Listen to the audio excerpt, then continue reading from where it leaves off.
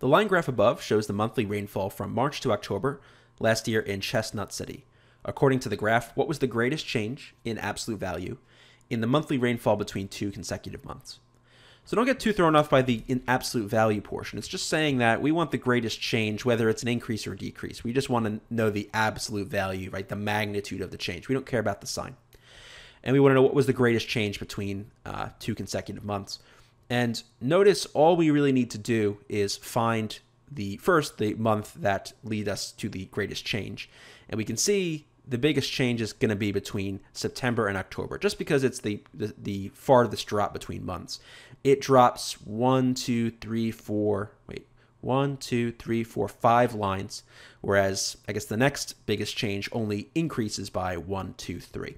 So this drop of 5 lines, 5 units in this axis, is going to be the biggest change. And now let's find out what that big change was.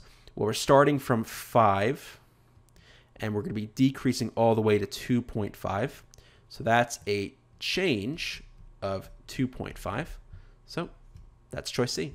To learn more about Reason Prep's SAT, SAT subject test, and ACT video courses, go to reasonprep.com/enroll, and you can find the link in the description below the video.